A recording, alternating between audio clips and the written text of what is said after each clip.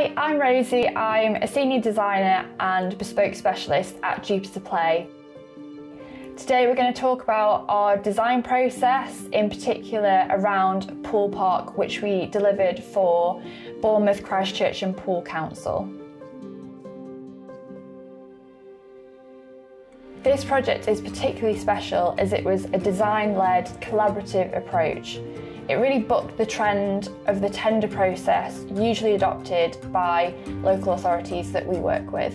When designers like me get the opportunity to collaborate with clients, it gives us a really amazing opportunity to understand unique and intriguing aspects of the site and wider context.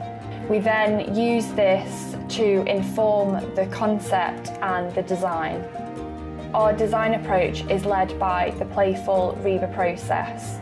To start with, we developed the concept, and the client was really inspired by the Victorian setting and wanted to tell the story of a Victorian plant hunter.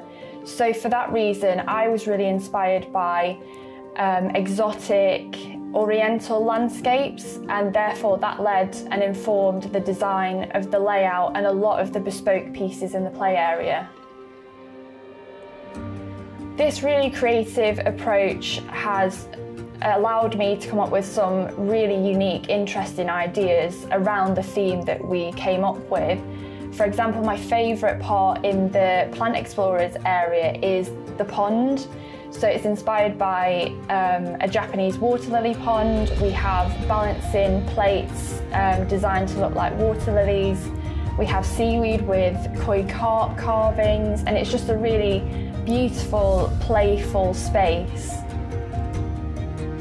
So not only can we have all this creativity and this narrative storytelling throughout our designs, but we also make sure that there is the right product and playability running throughout all our designs.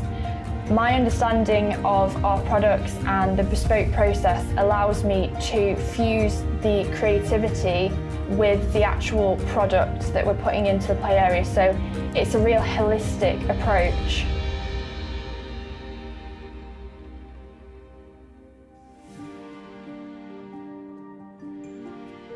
So with all that in mind, we're going to take a look around Poole Park and hear from our client Martin Whitchurch at BCP.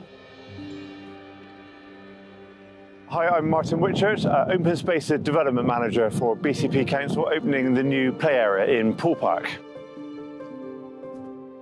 So for this project, in delivering the two play areas in Poole Park, we used a slightly alternative procurement method.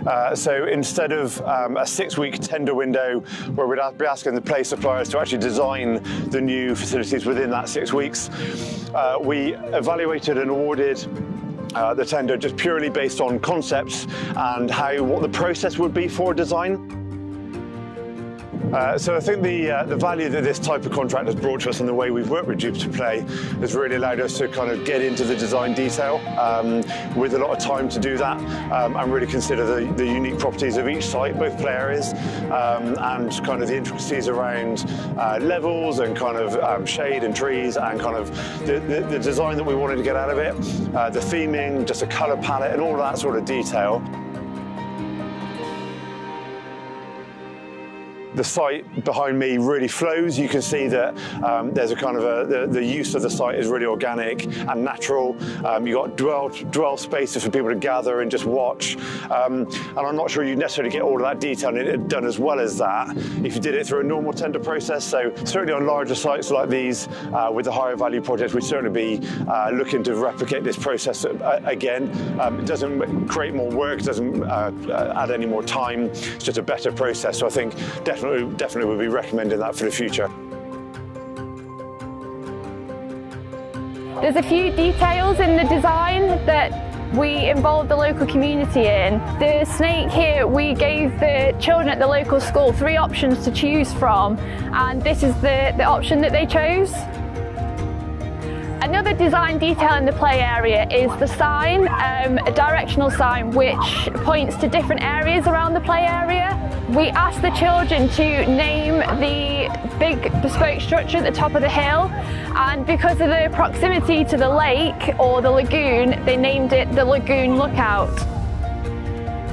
This is one of 2 bespoke units. We've designed it using standard components to make it really challenging and children can test their agility.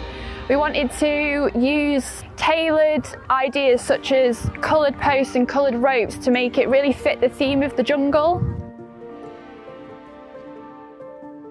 At Jupiter Play, we want to ensure that we're delivering the highest quality installations at all points, and therefore we ensure that subcontractors we use meet our stringent health and safety conditions. They have to complete our subcontractor approval form. We carry out regular assessments on their on-site work, which then translates into a league table, which we can share with our customers if required.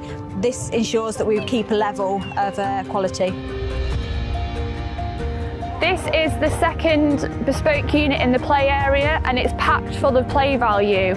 There's actually 5 different types of bridges and ways to move around the unit. There's a wobbly bridge, a crawl tunnel, and 3 different types of jungle bridge crossings.